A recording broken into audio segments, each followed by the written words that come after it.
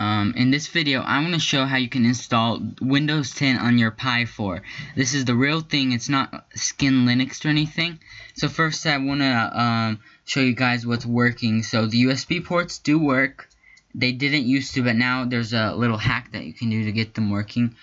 So only 3 GB of RAM are working on the 4 GB and 8 GB.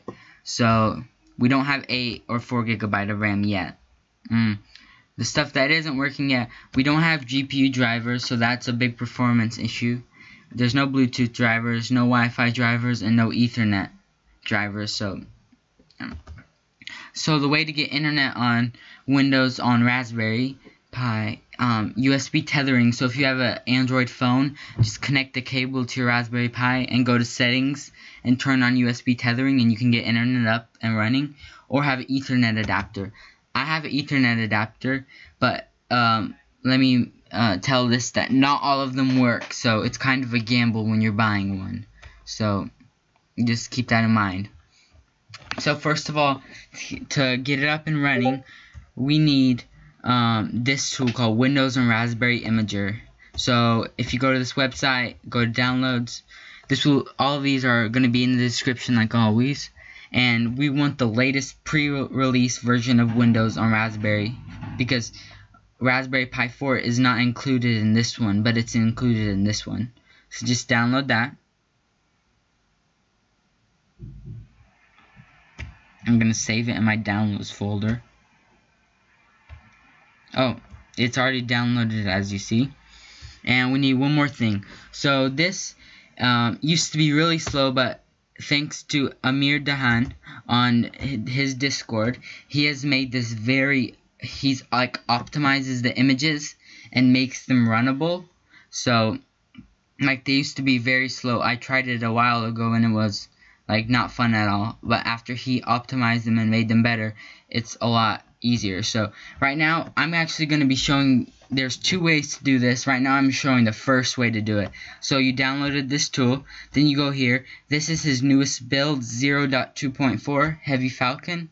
So he has a Google Drive link right there, and it's a .wim file. You can just download it. I already did. So just grab that, and we need one more thing. So up here he has this RAM fix for RPI 4. We need to grab that one too. I'm going to save that in my downloads too. Okay, so now we have got everything that we need. So I'm just going to close this up. I'm going to open up my downloads folder. And right here, I'm going to make a new folder, and I'm going to call it WOR. And then I'm going to open up this WR release and get all of them and extract it to that folder. So I'm using WinRAR, but you guys could use 7-zip too. I'm going to save it in that folder. Just go OK. You see it's already all in here. And this RAM fix, I'm also going to extract that. Just extract it to the downloads. So okay, so once you do that, open up your folder where you save this. I already did it here. See, I have WR, it says application. Click on that one. Yes. Okay, it came up. So I want English. You can click whatever language you're using. And Raspberry Pi 4. And then choose device, and that's my SD card. Next, select your Windows on ARM image. HeavyFalcon.wim, as you saw, as I downloaded. Use the latest package available on server for the drivers. Do that. And just click accept, accept. Next, the UEFI firmware, latest available on the server. It's just downloading them. Next. Then you go next. And then you go install. And it will write it all to your SD card. So I already did all of that, so just do that, and when it says installation completed, then you should be good.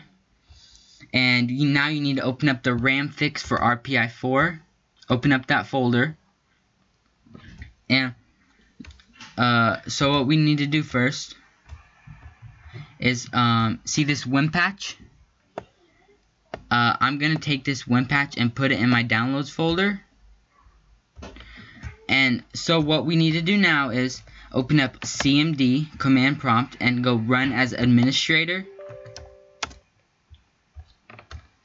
Okay, so I made this little text command for us, so you can get this in the description. So right here where it says Windows F for the winpatch, where the command that says winpatch, you need to change this with the letter of your drive. So mine's F, so I changed it for F. And my boot is E, so I need to change this to E. So look, this is for 3 gigabytes. So if you have a 4 gigabyte or 8 gigabyte Raspberry Pi, use this command. If you have a 2 gigabyte Raspberry Pi, use this command. And if you have a 1 gigabyte Raspberry Pi, don't use any command. So that's all done, as you see. So what I'm going to do is I'm going to take this little command. This will be in the description. I didn't copy it.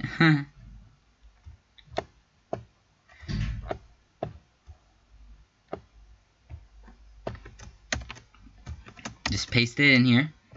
Okay, see, I'm here. So now I'm going to go CD downloads because that's where my winpatch was. Okay, so now what you're going to do is you're going to copy this command. Oh, I mean, I did the wrong thing. then I need to go CD winpatch, CD OS, then CD winpatch. Okay, now I can take this command and I can copy it and paste it in here. Okay, so now see, it is applying the patch so the USB ports will work. If you do not do this patch, your USB ports won't work, so this is pretty important. So see, it says successfully patched. So now we have USB ports should be working. Then take this command. This is to make it enable 3 gigabytes of RAM. Take it, paste it. Operation completed successfully. So once you get that, you should be good. And you can pop it in your Raspberry Pi. Okay, so now I'm going to show the second way. The second way is easier, I think. So go to the down right here, and it has this mega link right here that I made actually. And it's all pre-installed, so all you got to do is click on it. This is for 3 gigabytes Pi. This is for 2 gig Pis. Click on it. Click download. And after you download that, you're going to need to extract it. See right here? I already extracted it in this file, I think. And then open up Etcher.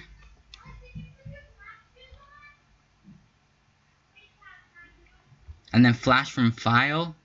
But you don't need the War tool or anything for this. You just use Etcher.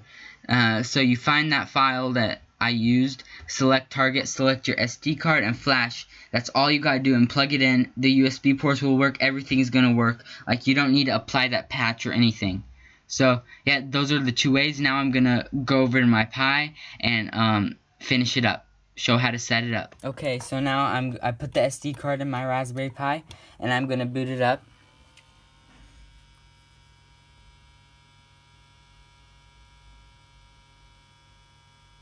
So you see, and at first, yeah, you should get this Raspberry Pi logo.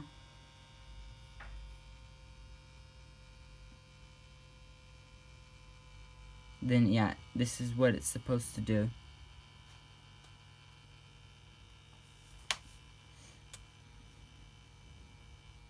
Okay, so you see, now I got to the Windows screen. So this goes for a while, and then it's going to do a reboot, and then it goes to the setup screen. So don't worry if it starts rebooting or whatever.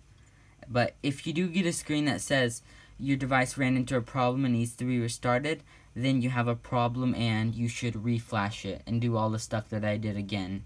Because sometimes when flashing, something happens and it just messes up. So if that happens, you should reflash. And now it's going to take a while, so So you see, I got to the setup script, and this is just like a normal Windows 10 PC. I'm gonna go yes to United States. So yeah, and as you see, my USBs are working. The winpatch worked. Right keyboard US, yes. Skip. For some reason, it always goes a little black here, but it doesn't matter. And just right here, just say I don't have internet. And continue with limited setup. And accept the license. And just type in whatever you want. Type in your password. And security questions, I don't really read them. I just type in a few letters, but it doesn't really matter.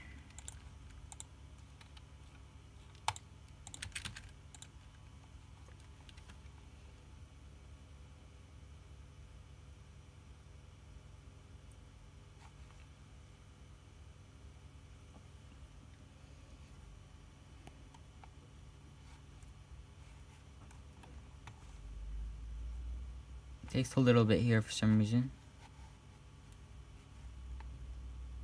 Oh, it always says something went wrong. Right here, it's always going to say that, so just go skip. And I would recommend turning off everything just for better performance. I turned off everything. You guys can do whatever you want, but...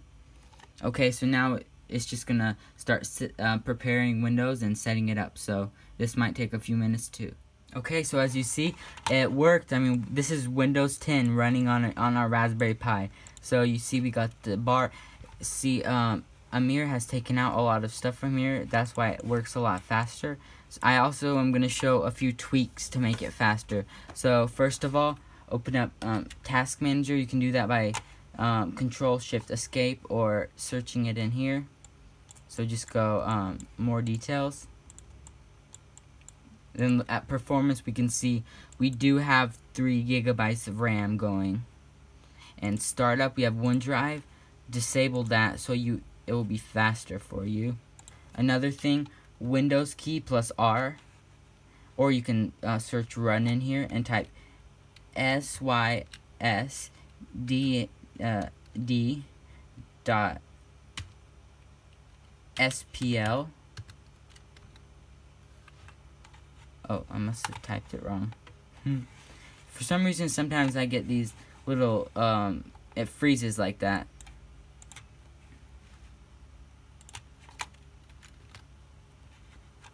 I don't know why it's started to freeze a little.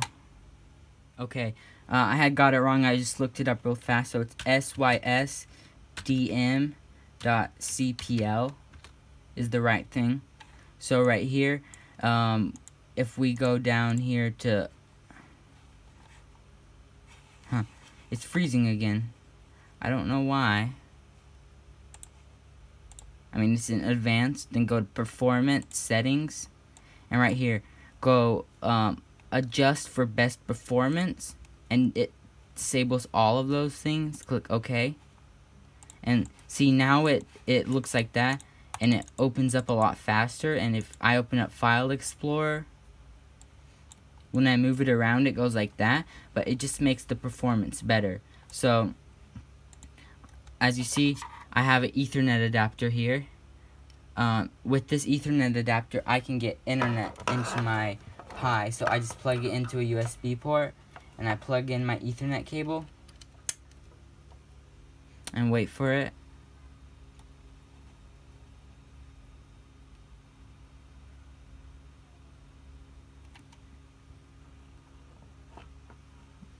Yeah, well, my internet went out for my internet went out for a few minutes, so I'm not.